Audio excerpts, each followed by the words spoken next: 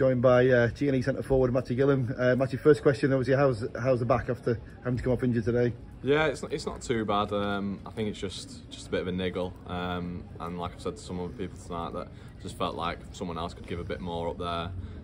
Obviously trying to see the game out, so that was my decision, sort of, to come off. So 3 games in under the new manager. How are you finding life under the new manager? Yeah, thoroughly enjoying it. We're doing well. We've obviously unbeaten in 3, 2 wins. Obviously I scored on Thursday night, and there's a good mood around the camp at the minute, and we just got to keep it going. Absolutely, and you were key in the involvement to the goal today. Some great hold-up play, and obviously you played Bevan in to kind of cross and how he scores. A great combination play for the front 3 to get a goal between you. Yeah, I've been speaking to Bev quite regularly, especially on Thursday night. I think at the start of the game Thursday there wasn't really much support around me when we was getting the balls forward, but tonight he was nice and tight, nice and close. As soon as I got it, rolled it to him, and he's put in a great ball, to be fair. And Harry, he's done really well to get in front of his man and put it in the net.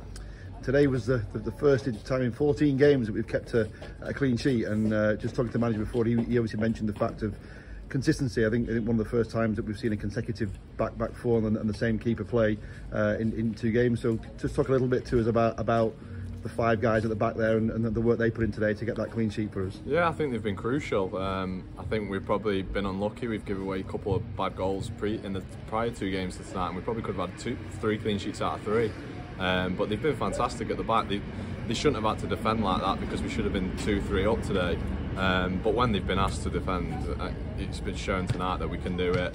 There was no silly mistakes, and we defended really well. So it's just a case of keeping it going now, and hopefully we go Tuesday night, another game, clean sheet and a win. Keep the momentum going. 2 centre-backs are obviously a little bit camera shy because they wouldn't come out and talk to me, but what's the communication like in the back 4? Is that a key part of keeping the clean sheet today? Yeah, I think definitely. I think we've got good legs in there as well. You know, it's a young back 4 essentially. DB obviously brings a bit more experience in there, but they all talk. You can hear Finn, you can hear LB, and they show with the commanding headers and things like that, and that shows us up. And momentum is a key attribute in football. Obviously we move forward to 4 home games now, 2 in the league and 2 in different cup competitions. How important is it to kind of build on the past 3 games that we've had? Yeah, of course we need to build on it. In recent times the home form's not been great, so it'd be good to put a run together now in these next 4 at home, and like you say, the momentum, we can stay on a high while we're winning, keep it going, and hopefully we'll get another few wins under the belt. Fantastic. Well, hope the back heals quickly, and hope that we see you out there playing soon. Yeah, thanks very much. Cheers, Matty. Bye. Cheers.